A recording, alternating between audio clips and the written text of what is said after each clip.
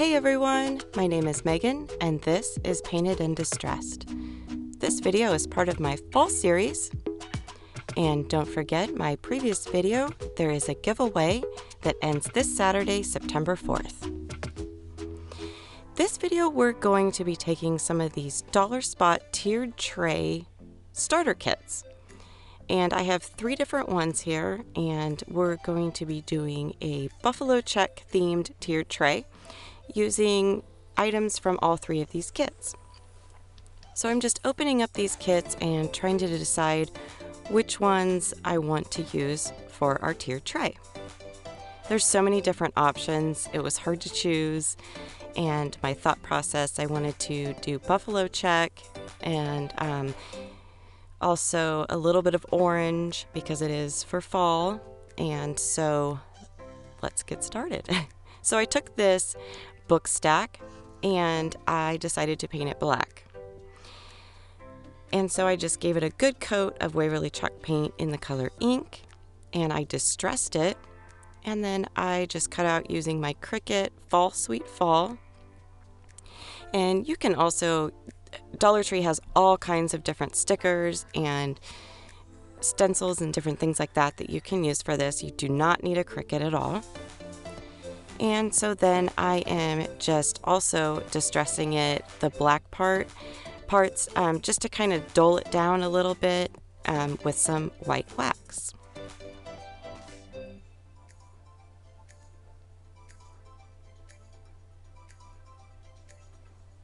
And so then once that was dry, then I just added a gingham bow to the top of it. This would have been cute just left white and just added a bow to it, but I decided to make it black. And let me know what you guys think. All of these are going to be super quick, fast, and easy DIYs that any skill level can do, and I hope you enjoy it. So this next one, we're taking this welcome sign. Now let me tell you, this was a pain in my tuchus. So first I took this distressed buffalo check scrapbook paper and thought I was going to use this. But I spent a lot of time going in through each and every little crevice of the sign and decided I didn't like it. So then I took some buffalo check vinyl that I got from Dollar Tree, and I did the same thing. And this actually was easier because it had because it's vinyl, and so it has it's kind of like a sticker, and so it's very easy to attach, and I didn't have to use any glue or anything. And then I'm just using a nail file to get into all the teeny little cracks and crevices, and this is how it turned out. I did paint it and distress it a little bit on the top to give it a little bit more character and dimension. Moving right along, this is another one I should have left alone. So first I started with, I wanted this to match my decor and the color scheme. So first I colored it, I just covered over the words.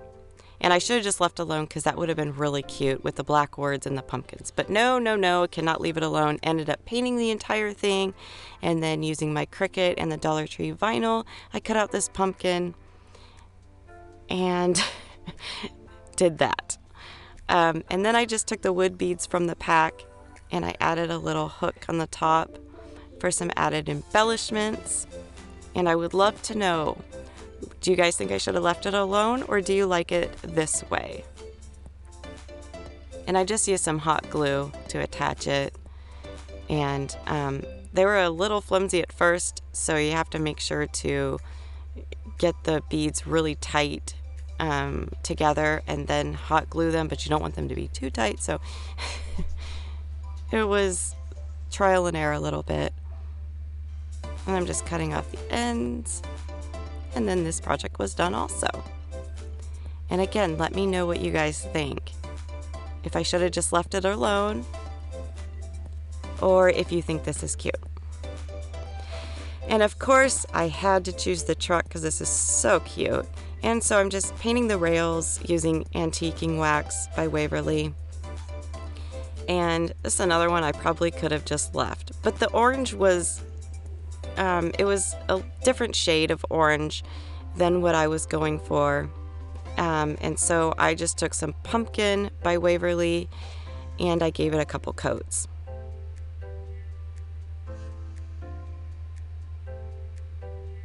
And it already had the wording on it and everything. I could have just lightened it by using white wax, but I could not leave it alone for some reason. And I also decided this truck needed some little pumpkins, and since I can't find the buffalo check mini ones from Dollar Tree, hoping I do someday, I decided to take these wooden apples from Dollar Tree, and I just took some gingham material. I cut the apple in half. Actually, my husband did.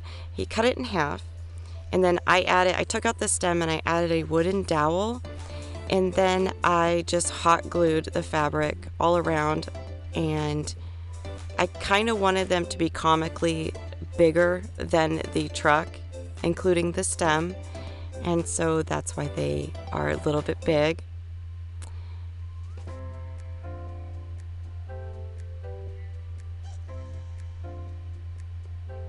And then I made 2 of them, and I just hot glued those to the top, or to the bed of the truck. And I wanted them to kind of look rustic, so I kind of fringed the tops of them a little bit. And I could have stained the stems as well, but I just left them natural. And then I cut out Pumpkin Farm on my Cricut, just using regular removable vinyl. And then I attach that to the front of the truck.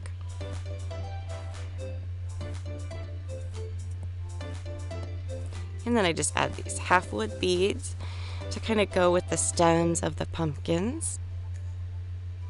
And then I just use some white wax to give it some distressing and a little bit of character.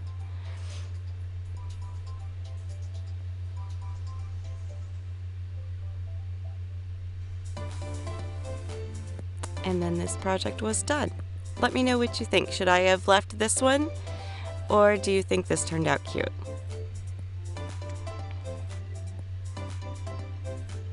Constructive criticism is always welcome.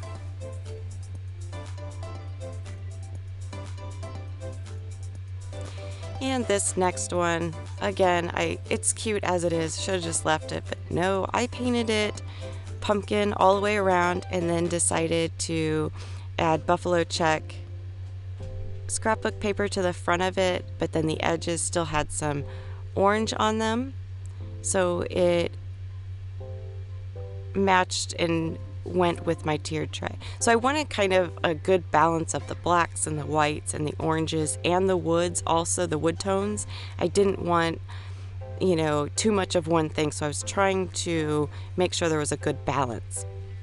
And then I just took this wood-shaped house, and then I just added some buffalo check scrapbook paper as well. And as you can see, it's a different paper because I decided I liked this one better to go with the rest of the theme. And then I just added the wood bead tassel onto the front of it. And then this one was done. These are super easy. And then this one, it was a little bit of a peachy color, so this one definitely did not go with the rest of the theme. And so I just gave it a couple coats of Waverly chalk paint and ivory.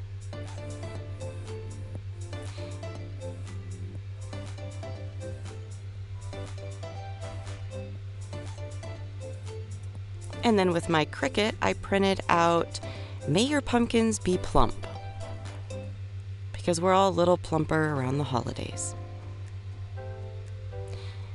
And I could not decide what I wanted to do with this ribbon, so I decided to put it on either side to cover up the holes.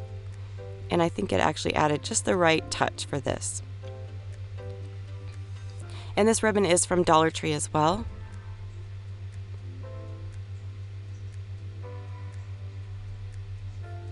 And then I just added some wood blocks to make sure that this would stand up. And then this project was done. These are super easy, quick, fast projects that any skill level can do, and you can make them your own. These starter kits are great. They're $5 a piece in the Target dollar spot, and I think they're such a great idea. And these are all the projects together. And I did leave some of them alone for the record. And I would love to know what you guys thought of these projects and let me know which ones I should have left alone. And make sure that you also check out my video that I posted before this one. And it has all of the information on the giveaway. And I will catch you guys on the next one. Thank you so much for watching. Bye.